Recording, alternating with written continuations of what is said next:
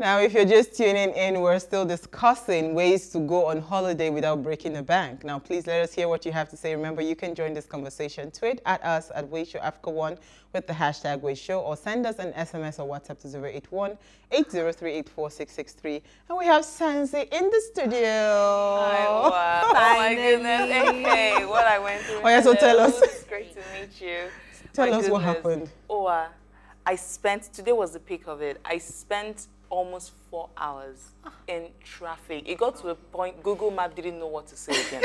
Like, it tells me I'm rerouting you, and then after 10 seconds it goes back to the former route, and then it goes, you know, at some point Google Map just stopped, like froze. For like 30-something minutes, I didn't know. It just kept saying 54 minutes, 54 minutes. And then the next time it opened up, it told me an hour, 26 minutes. Oh, we're happy to have you. We're happy. We're happy to have you. You are big on holidays and budgets. What? Yes, there is absolutely, there is no holiday. Like, if it's not Christmas, maybe when I get married, things would change. But right now, as a single person, if I don't travel, it's not Christmas. Yeah. I must. And you always plan. How do you do that? I'm big on planning. I'm like 50 yards ahead, you know. So I would, you know, create a budget right from maybe September. I'm already creating a budget. Okay, this is for Christmas shopping. This is for travel ticket. This is. She's loving you already. Oh, lovely. Okay, let me bring in Dayo. Dayo, we lost you for a minute when we were talking, you know. Yeah, so can you just please pick up from there, you know, where you were at before we lost you? Okay, I was saying, okay, what was I even saying? You were saying that a lot of people that had never contacted you about, you know, holidays destinations within Nigeria, all of a sudden, exactly. Yes. Thank you very much. Even today, somebody called me. They are frustrated because this COVID is frustrating people. That's the word, frustrating people. As a matter of fact, I stay in Lagos, but I came to Abuja just on Sunday, and I heard Zanti saying something about traffic in Lagos. Leaving Lagos to Abuja, I feel peace all around me, because you wake up without the sound of all these Agbero boys abusing others, talking up. You are driving on your own lane. Somebody just from nowhere just wants to look for your trouble. That is Lagos. So leaving your Lagos, although we all love Lagos, Lagos is the place. But leaving Lagos to ordinary, even Ibadan, Abeokuta, I love all this. I've gone on Lagos Ibadan Expressway for years, and I never saw Ogere Resort. There's a resort by Ogere. I had never seen it until someone called and they needed a place for retreat. They've done Olumoro, they've done Abeokuta. Somebody just suggested that, why not try Ogere? If you stay there for 2 nights, you feel the peace. The lodges are away from the road. You feel that. You see, you don't have to break. Holidaying outside Nigeria is interesting. However, you don't have to travel out to have a good holiday. I heard Abimbola saying something about Ibom Resort. Ibom Resort is beautiful. Well, I count myself as a fortunate person. Out of the 36 states in Nigeria, I've visited every state. Wow. I've slept in every state in Nigeria. Yes. That's quite impressive. In Nigeria. Yes, because I actually started accidentally, but long ago. So I just find myself, okay, well, when I was younger, I attended weddings, one auntie, neighbor, I always nominate myself. Then, of course, during school, I was a unionist. So all the NANS convention here and there, zone this, go and monitor. So I had opportunity to go around Nigeria, and I can tell you, unfortunately for this Boko Haram, Nigeria is a very beautiful country. I went to South Africa, and somebody was saying, a white lady in South Africa, she's a South African, we're discussing, and everything she knew about Nigeria was the negative news that goes around. I had to sit her down. We spoke for like 30 minutes, and I drew a map of Nigeria, sectionalized it into different geopolitical regions, and said, this is the news you hear in South Africa only affects this portion of Nigeria. And I opened my phone and I showed her Yankari Game Reserve. This lady planned, she's in her 70s, but she's right there. She said before she dies, she must visit Nigeria, because I was able to explain to her what Nigeria has. Nigeria is very blessed.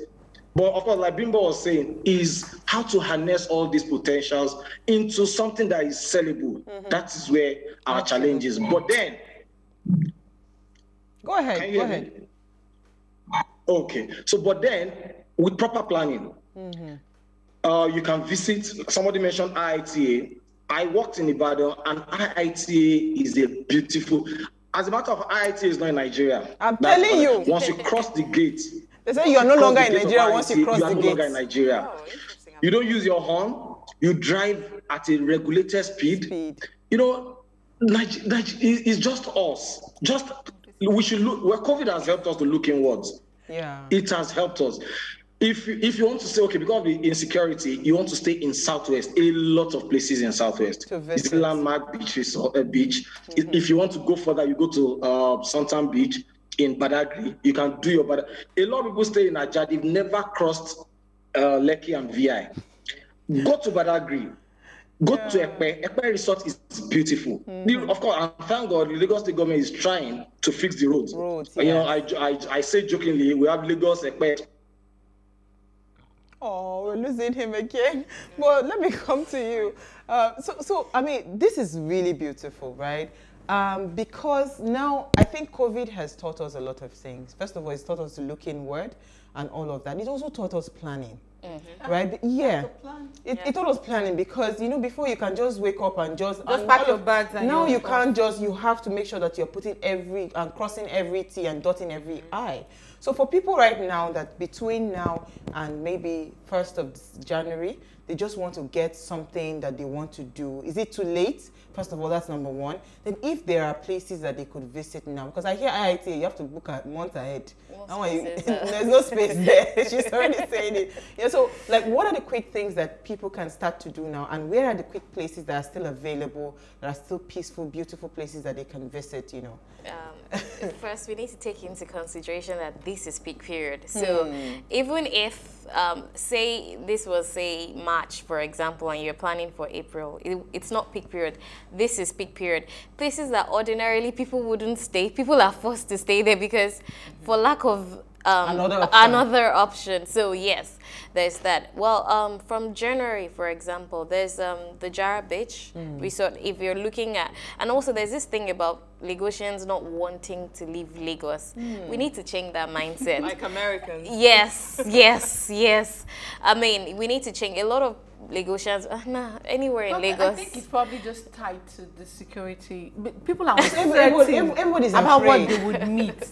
When you read in the news, People, you're laughing. People are afraid. Because I won't lie to you. I'm not going anywhere. If I'm going to do these are the people they're talking. I love travel. I'm always Well open done, to. Honestly, I'm open to anywhere. Fly, road trip, by boat.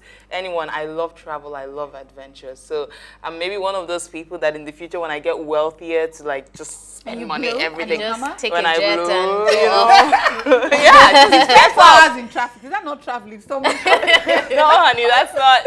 That's stress. That's off ahead. What is it you were saying? Yeah, so there's still a couple of places open, like the Ekpe Resort. I know there's still available, and it's actually really nice. We did the whole place. It feels homely. It's a place that is home away from home. You can actually go and spend some quality time there with your family. It's very family centric. Wow, that's the Ekpe Resort. Yes. But how about the Lakwe? Is it different from? They're because different. I hear that is so beautiful as yes, actually. I mean, people really need to start visiting these places, even if it's for a weekend. Take nice pictures.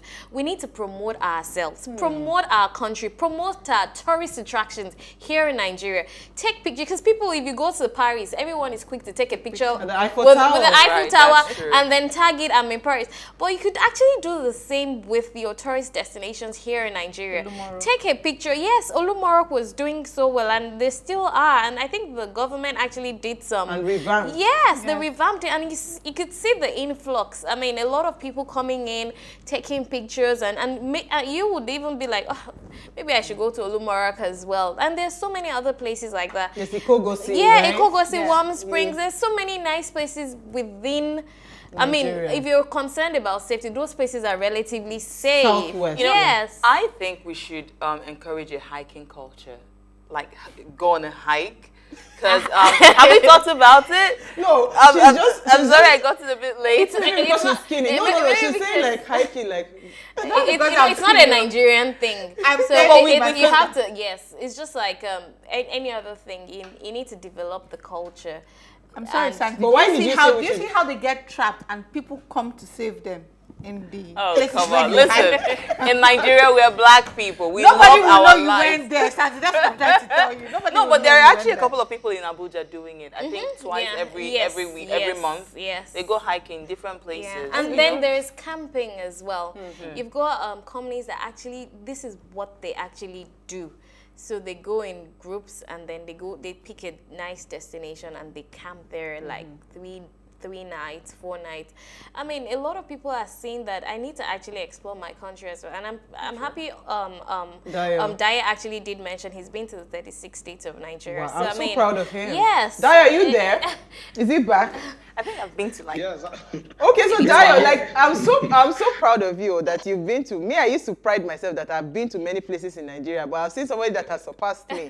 You know, but if you were to rate Nigeria, where would you say are the most beautiful places within those 36 states that you visited in Nigeria? You know. Okay. Okay. In terms of tourist attractions, I'll use the geopolitical zones. Okay. Because tagging a particular state might be difficult. Of course, you pick a Lagos state. In fact, I don't want to mention Lagos state because almost everybody listening has seen Lagos and has seen a part of Lagos. So I'll look at one of my favorites.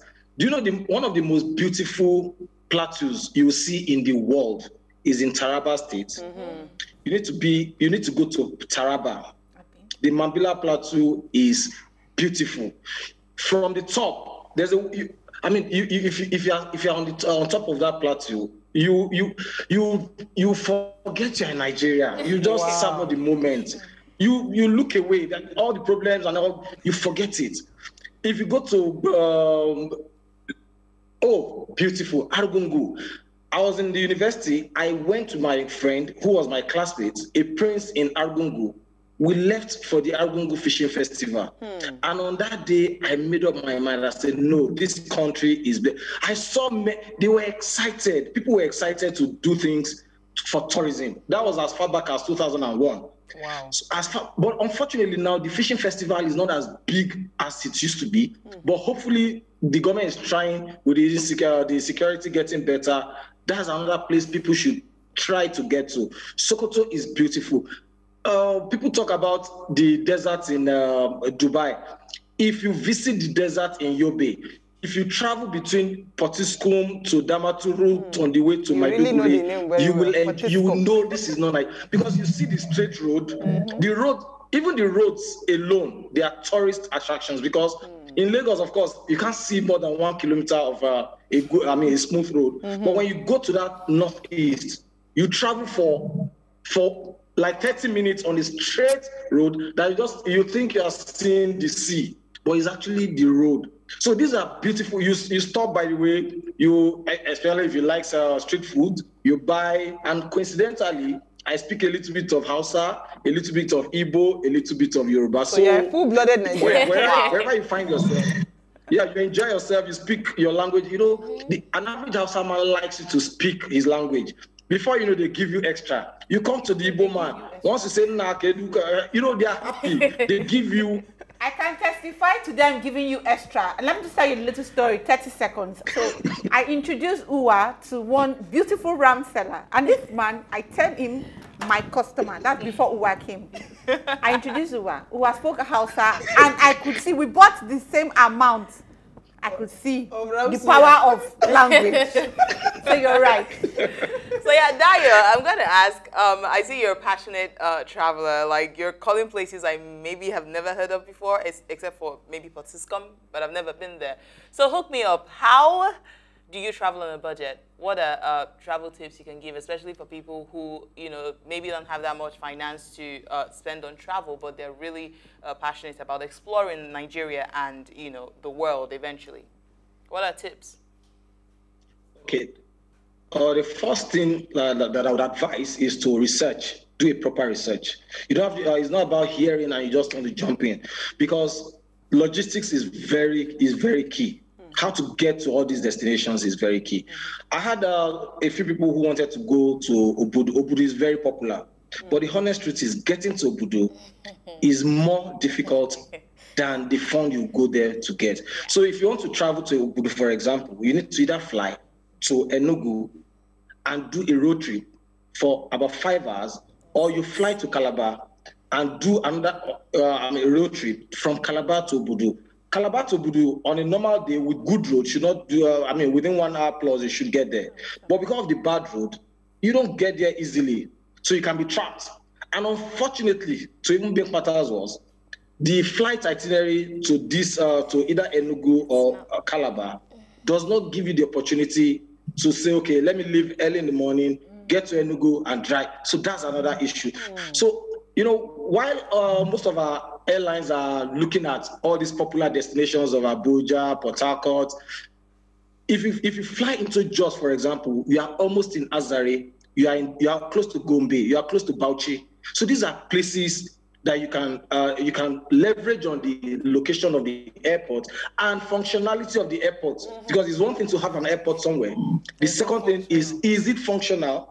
That's our challenge. So once all these things are sorted, you plan very well, because these days I don't like road trips again. So I'd rather have a trip that I'll fly to somewhere, then I'll do the short trip to the place. So for example, if I'm going to Ilorin now, I can fly directly to Ilorin. But if I want to go to Jebba, I can get to Ilorin and drive to Jebba. Jebba is in Kwara State, but a lot of people actually think it's in Niger State. It's actually towards Niger. And the good news is, from Jebba, if you say, okay, you want to do the whole of Northwest, you can actually take it. You can do Kebbi, Sokoto. That's if you fly to Abuja, for example. You can go to Kebbi, or you can even go to Sokoto. From Sokoto to Kebbi, you can do that. You do Argungu. So that's one area. Then if you come to the northeast, you can go to Maiduguri, you do Potiskum, you come to Wukari. There are nice places. Even Funtua, funny enough, you have the. Where is that? Funtua, they're all in the north. Wow. Okay, so Dayo, let me come to Bimbo. So Dayo made something, because I had a mental note to ask you. How frustrating is it, you as a travel consultant, for you to be able to plan travel holidays for people within Nigeria and, comparing it to your travel holidays abroad? How frustrating do you get because of this logistics that he's talking about? Yeah. It's a big issue, and no matter how hard we try, we can't do it by ourselves without some intervention from the government. There are bad roads, there are security concerns. I mean, I don't even want to have to talk about the security, because everybody is very well aware of that. But I mean, a road trip that would take you ordinarily 2 hours or 1 hour, that's supposed to be a leisurely road trip. I mean, in the States, people drive 8-10 hours. I drove 14 hours. Are you kidding me? 8-10 hours. And I didn't see one pothole. One. It's not even about the pothole. It's about the experience. For you, the road is you're driving. It's smooth. Yeah. You enjoy the scenery. You enjoy the ride. If we have that, people will be driving distances from Lagos and Nigeria is not far. Yes, and I'm a huge fan of road trip. Yes, flying is boring. If the government could help us with the infrastructure, we have infrastructure, but they are thinning out. So we need better infrastructures. We need help from the government. So let's not just play lip service to say we want to improve on our tourism sector. We should actually do invest things and see how Nigerians will look inward. Let's take comments, Sanzi. Okay, so we have this from Ade. It says, good evening, ladies. Can we advise Ministry of Tourism to advertise all the tourist centers on media with their features? I have been to a few. I have been to a few when I come home. So I think this is in diaspora. Yeah, he's in the UK. Adi is in the UK. Go ahead. All right, so this is from Benson, and he says, we still miss the reality of us as Nigerians. We carry out spiritual tourism, where camping and family time takes place. That's Shiloh in Ota, Redeem Camp, MFM, Nafat, Experience, Shite Walk. These are places that many Nigerians don't miss, just to mention a few. Can we say that these are not tourism? That's a nice one, whoever sent that. That's a tourist destination. Tourism. But if you were to give like a final advice, I mean, if I want to come to you now, you know, what's the earliest time I should come to you to say, you know what, I want to plan a holiday? 3 months, 4 months? Then I'll ask Dayo. Even earlier than that. Okay. I mean, there's a lot of advantages to planning your vacation early. Say, if you're having your birthday is in August, for example, and you know your birthday is in August, and you're turning 40, and you know you want to have people at your birthday, say outside the country or wherever you choose to have it, it only makes sense that you inform people early, have a budget, speak to the airline, speak to the hotel, speak to all the suppliers that are going to make this your dream come true.